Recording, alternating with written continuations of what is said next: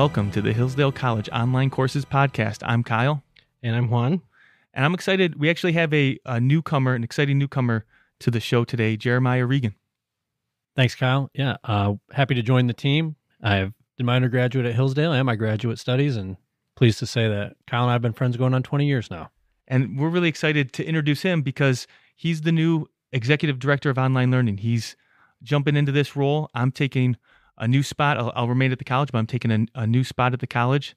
And that means that I won't be able to be a part of these fun conversations about these online courses, but I will be tuning into the podcast and watching our videos and continuing to be a student of online courses. Very excited to see what you guys have in store for the future here, Jeremiah and Juan. And today we're going into the final lecture of the Exodus story, Lecture 8, titled Moses and the Glory of God. Now, it's interesting that last lecture, on Lecture 7, we were on Exodus chapter 20. And if you remember, Exodus has 40 chapters. So this lecture is going to cover 20 chapters of Exodus. Well, there's a reason for that. There's a lot of descriptions of things that God tells the Israelites to do and commands them. And so the narrative gets a little short. What Dr. Jackson is doing in this lecture is mostly covering that narrative. But I think at least for me, one of the most beautiful parts is towards the end of the lecture, Dr. Jackson sort of summarizes the narrative and what's been going on and what you learn from the book of Exodus. And it's the balance between justice and mercy and understanding those two sides of God. And I thought that was beautiful. It's very striking that God is enraged at the Israelites making a golden idol right after he had instructed them not to. And it's Moses who calms him down, demonstrating mercy. But when Moses goes down to the Israelites and sees what they're doing, he too is enraged. And God has to bring him back and teach him mercy the way Moses had just demonstrated mercy to God. It's a really interesting contrast and shift in events. No question. It's very dramatic. This lecture strikes at one of the great themes, I think, of our courses, right? Which is understanding both the nature of God and the nature of man. And I think Dr. Jackson does a great job of that. You'll learn a ton from this lecture. I hope that you'll continue to go to hillsdale.edu/course to learn about that theme and to dig into the full liberal arts education that we're trying to produce through Hillsdale College Online Courses. So you can sign up for our courses anytime at hillsdale.edu/course. And without further ado, it's my honor to kick it over to Dr. Jackson for Lecture 8, the final lecture of the Exodus story. Thank you. In our last lecture, we took a look at the Ten Commandments, the Decalogue. And we wanted to look at the relationship between God and man. And God sets out certain rules for the Israelites. And he warns them specifically at the end of chapter 20. He warns them specifically, do not make yourself gods of gold and do not make yourself gods of silver. And in chapter 24 in Exodus, Moses goes up and he's up there for 40 days and 40 nights. And so now as we move into chapter 32, we're going to look at chapter 32 to 34. And we're going to see Moses coming down off the mountain after this disaster of the golden calf. Chapter 32, verse 1. And the people saw that Moses lagged in coming down from the mountain. And the people assembled against Aaron and said to him, rise up, make us gods that will go before us. For this man, Moses, who brought us up from the land of Egypt, we do not know what has happened to him. And Aaron said to them, take off the golden rings that are on the ears of your wives, your sons, and your daughters, and bring them to me. And all the people took off the golden rings that were on their ears and brought them to Aaron. And he took them from their hand, and he fashioned it in a mold and made it into a molten calf. And they said, these are your gods, O Israel, who brought you up from the land of Egypt. And Aaron saw and built an altar before it. And Aaron called out and said, tomorrow is a festival to the Lord. And they rose early on the next day, and they offered up burnt offerings and brought forward communion sacrifices. And the people came back from eating and drinking, and they rose up to play. And the Lord said to Moses, quick, go down, for your people that you brought up from Egypt have acted ruinously. I just want to stop there. We'll pick up on that again. First thing we want to do is to pay attention to a few things here. Notice that the people assembled against Aaron. They're going to put pressure on Aaron here. Alter's translation, he says, rise up, make us gods. Many of you, your translations may have make us a god. The word there is Elohim, which is technically in the plural. It means gods, but it's used throughout Scripture, obviously, for one of the names of God in the singular. Alter's gone with the plural here. Other translations will put it in the singular, and I think there is a slight difference between the two. If we say, and I'm not making an argument one way or the other, I just want to show you the difference of this. If we go with altar and it says, make us gods, this means that in some way, shape, or form, they've reverted to some sort of polytheism. Get us those gods that perhaps were there in Egypt, all those gods that we knew before when we had the one God. Get that for us. Make us those gods. All right, in the plural, so polytheism. If it's rise up and make us a god, then it's not necessarily polytheism, but it's an act of idolatry. Make us a statue of our God, the way in which all of these other religions, polytheistic religions, make idols of their God. Except here it would just simply be in the singular. Now, as I continue, I'm going to keep reading it in the plural, but I just want to show you the slight difference between those two. And of course, Aaron gives way and he's going to acquiesce and give the Israelites what it is that they ask for. A curious line here from Aaron. He says, tomorrow is a festival to the Lord. I like to give a charitable reading of this for Aaron. He knows what he's doing is a disaster. He has to know, right? He's been Moses' prophet.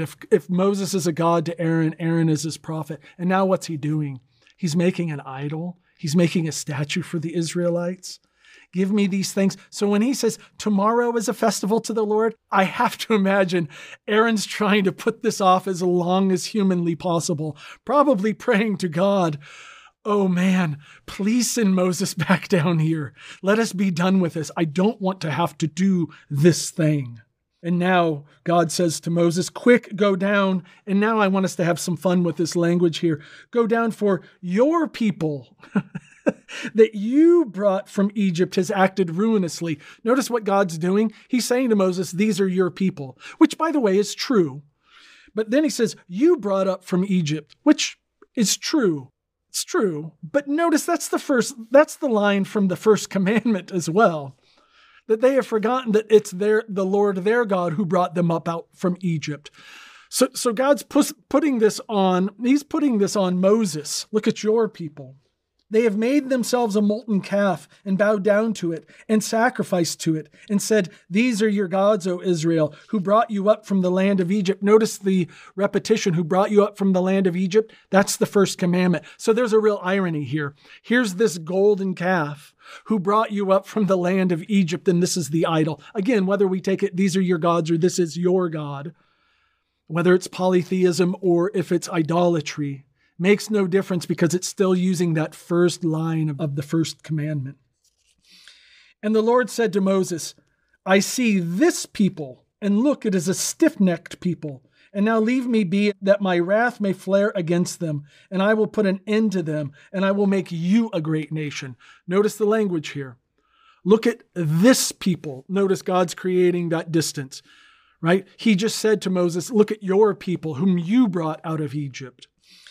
It's as if God is saying, they're all yours now, Moses, or even worse, I'm just going to wipe them out. Let's just go with you. Let's just get rid of them.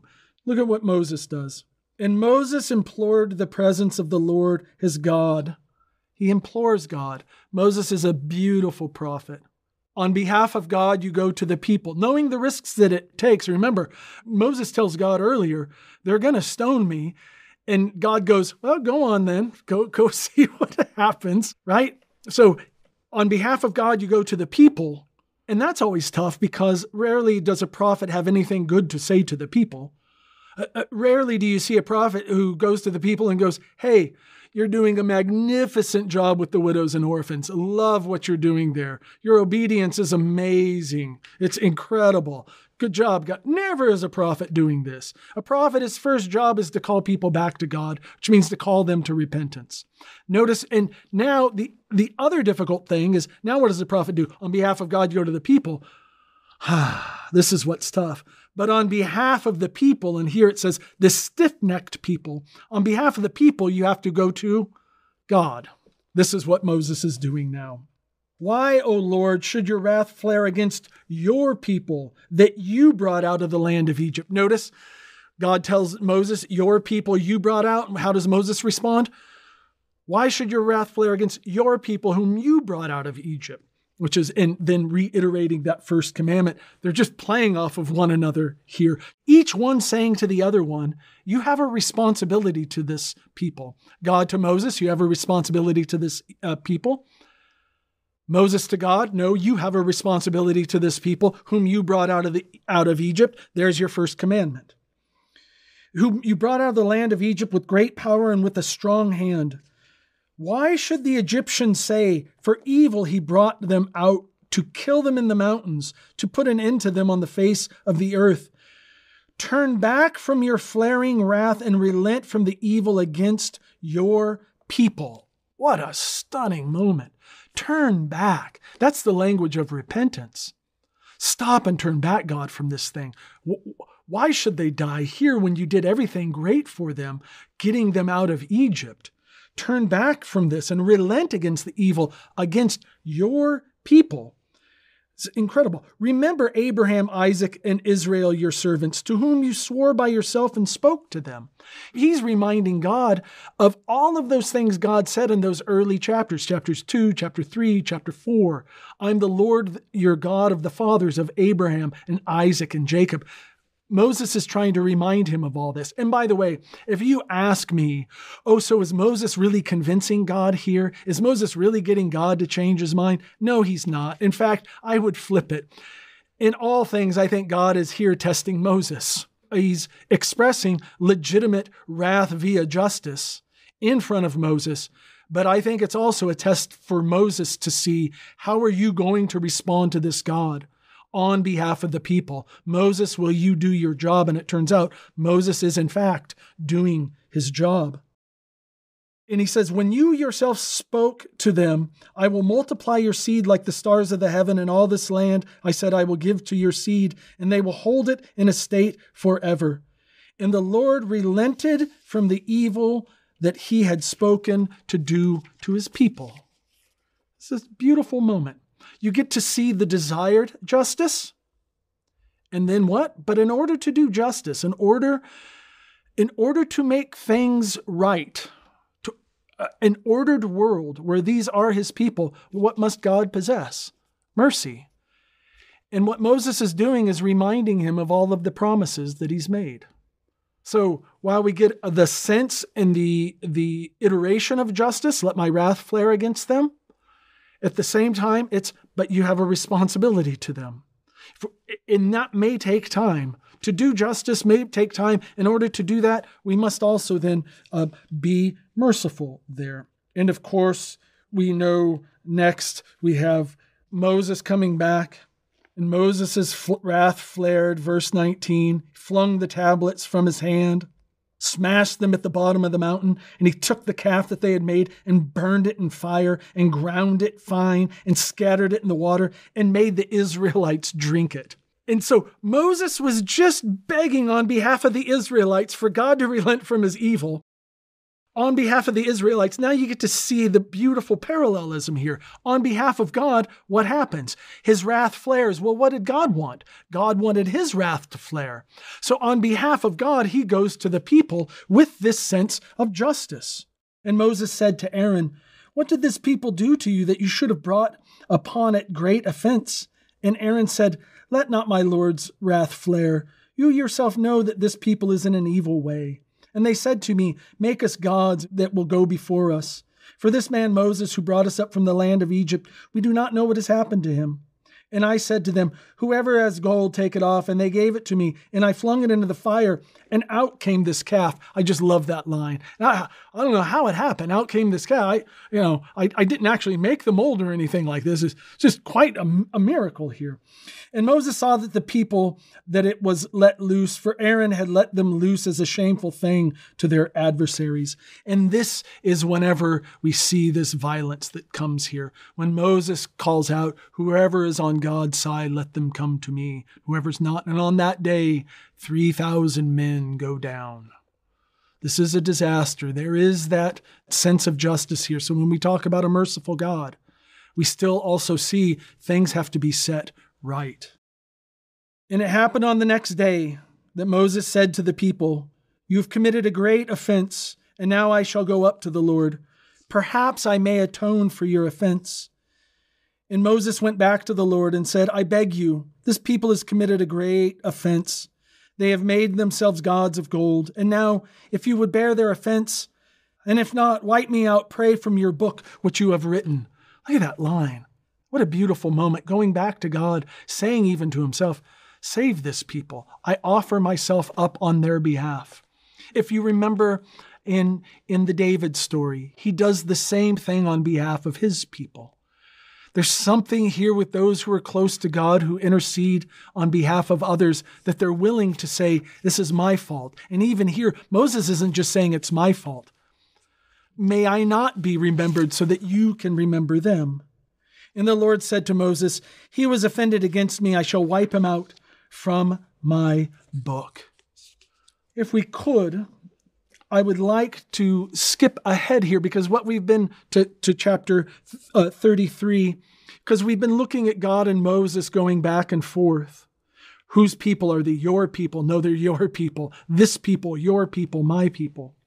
Now we're going to see God and Moses drawing even closer. And I think it's really important that they're drawing closer after we've seen Moses intercede on behalf of the people to God and on behalf of God to the people. I think Moses is finally ready to be this prophet of God and to have an even closer relationship with Hashem.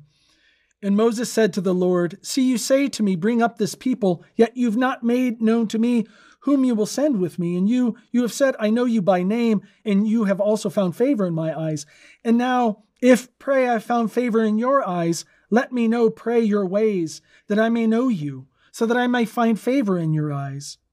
And see, for this nation is your people." And he said, "My presence shall go, and I will grant you rest." And Moses said to him, "If your presence does not go, do not take up from here. And how then will it be known that I found favor in your eyes, I and your people? Will it not be by your going with us, that I and your people may be distinguished from every people that is on the face of the earth?" And the Lord said to Moses, "This thing too which you have spoken I will do, for you have found favor in my eyes, and I have known you by name." And Moses said, "Show me, pray, your glory." And he said, "I shall make all my goodness pass in front of you. I shall invoke the name of the Lord before you. I shall grant grace to whom I grant grace, and have compassion for whom I have compassion." And God said, "You shall not be able to see my face, for no human can see me and live." And the Lord said, "Look, there is a place with me, and I shall put you in the cleft of the crag and shield you with my palm until I have passed over. And I shall take away my palm, and you shall see my back, but my face will not be seen." Hey there! Today I want to tell you about the Hillsdale K-12 Classical Education Podcast. This unique show explains how children benefit from an American classical education. Whether you're a teacher, student, or parent, you'll find something of value on the show. You'll hear from teachers and administrators from schools around the country, as well as Hillsdale professors and friends who are leading the effort to revive the American tradition of K-12 education. When you listen, you'll learn all about classical education, what it is, how to teach it, and why it matters today. And there are dozens of back episodes on specific topics, like teaching Singapore math, reading great books, and even understanding how athletics is critical to a child's development. Listen every Monday on podcast.hillsdale.edu. That's podcast.hillsdale.edu, or wherever you find your audio. And as we skip here to chapter 34 to watch the end of the scene, and I want to go back and comment on this, but here it is, chapter 34, verse 4, when Moses carves out 2 stone tablets like the first, and Moses rose early in the morning and went up to Mount Sinai as the Lord had charged him. And he took in his hand the 2 stone tablets, and the Lord came down in a cloud and stationed himself there. And God invoked the name of the Lord. He invoked the name of the Lord. And the Lord passed before him and called out, the Lord, that is Hashem, which is mercy, a compassionate and gracious God, slow to anger and abounding in kindness and good faith, keeping kindness for the 1,000th generation, bearing crime, trespass, and offense. And I'm going to stop the verse there. Why? Because Exodus 34:6 is going to be one of the most predominant names of God you're going to see throughout Scripture. You'll find it in the book of Jonah. You find it in the prophets. It's a reminder that this is, in fact, God's name. Merciful, kind, slow to judgment, which is a perfect moment as Moses is bringing down the recarved tablets for the people. It's you messed up and here we go again. And here's the reminder of what my name is. And I want to just speak just very briefly about Moses being stuck in the crag and not being able to see God's face, for no one can see God's face and live. That means God in his totality. It's to be able to understand and see everything about God. But make no mistake, Moses does see God. He does encounter God. He encounters him closely, intimately. He sees his backside. And though the backside is not the face of God, the God in his total and complete glory, it is still the glory of God, the kavod of God. It's how God comes to Moses, and it is still God, just not God in his totality. And this becomes important. Why? Because then we get to start to see in chapter 34, verse 30, as Moses comes to the people, and Aaron and all the Israelites saw Moses, and look, the skin of his face glowed, and they were afraid to come near him. And Moses called to them, and Aaron and all the chiefs in the community came back to him, and Moses spoke to them. And afterward all the Israelites drew near, and he charged them with what the Lord had spoken with him on Mount Sinai. And Moses finished speaking with them, and he put a veil on his face. And when Moses came before the Lord to speak with him, he would remove the veil until he came out. And he would come out to speak to the Israelites that which had been charged. And the Israelites would see Moses' face, that the skin of Moses' face glowed. And Moses would put the veil back on his face until he came to speak with him. All right. This is one of those things where lots of readers are going, what in the heck is going on here with Moses' face glowing like this? It has everything to do with Moses being in the presence of God and actually seeing his backside. What does that mean? That means Moses is interacting with the kavod of God, the glory of God, which is God himself, not in his fullness, not in his face, but with God himself. So what is the glowing that you see on Moses' face? It is, I'll just call it, I don't know what you would technically call it, it is the residual glory of God that still sticks to Moses as he speaks to God as one would speak to his fellow man. It's that intimacy there with God where Moses is glowing with the glory of God, so much so that when the people come to him, they put a veil over his face because the glory is too much. That residual glory is still too much even for the Israelites to handle, to look at, to see. The residual glory on Moses' face. So if Moses can see the backside of God and the people can't even see the residual glory on Moses' face, that gives you a sense of how close Moses is to God, how holy Moses is. And one final thing here with that glowing face and the veil. I hope you guys can all see the temple imagery that's already there. The glory of God that's there in Moses' face, which is veiled when he's in front of the people, unveiled when he's there with God, because the glory can interact with the glory can handle the glory. The veil, it's a temple imagery. What's covered by the veil in the temple? The Holy of Holies. That is the place of God. So what you see here in Moses' face, this kind of pre-temple imagery, is in fact the Holy of Holies. This is the Holy of Holies. This is where the divine presence is, there in Moses' face, again, in this pre-temple, proto-temple imagery of the glory of God being covered by the veil. And so then it makes sense from chapters 35 to 40 that we have a lot of details about the tent of meeting. And I'm not going to go into all of the rubrics of how to build the tent and everything that will go into it. Rather, I just want to take us to the end of Exodus chapter 40, verse 34. And the cloud covered the tent of meeting, and the glory of the Lord, the kavod of the Lord filled the tabernacle.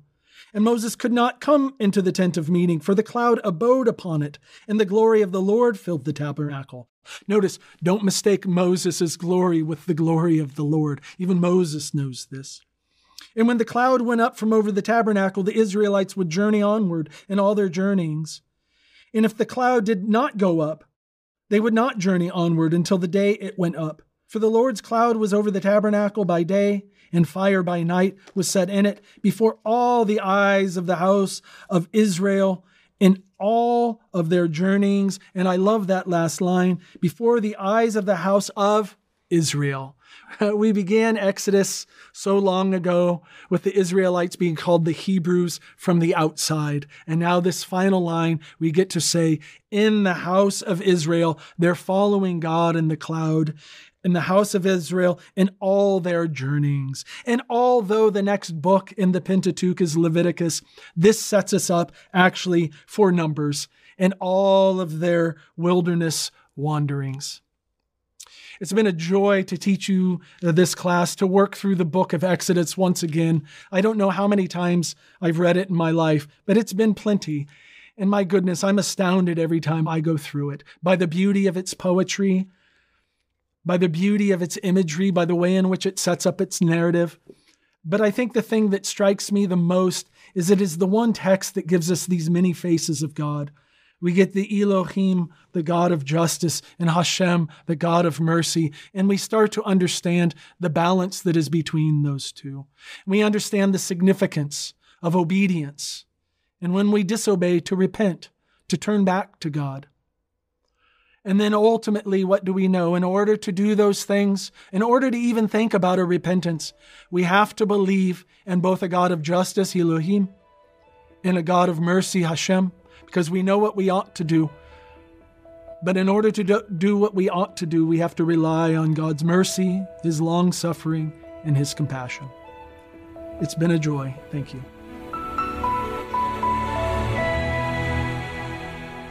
Thank you for listening to this episode of the Hillsdale Online Courses Podcast. If you want to continue learning about the Book of Exodus or other topics, please visit hillsdale.edu/course.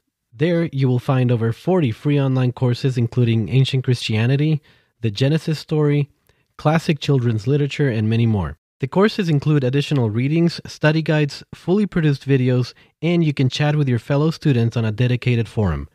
Upon completing a course, you will also get a certificate. All our courses are free because we believe that a virtuous citizen is the best defense for liberty.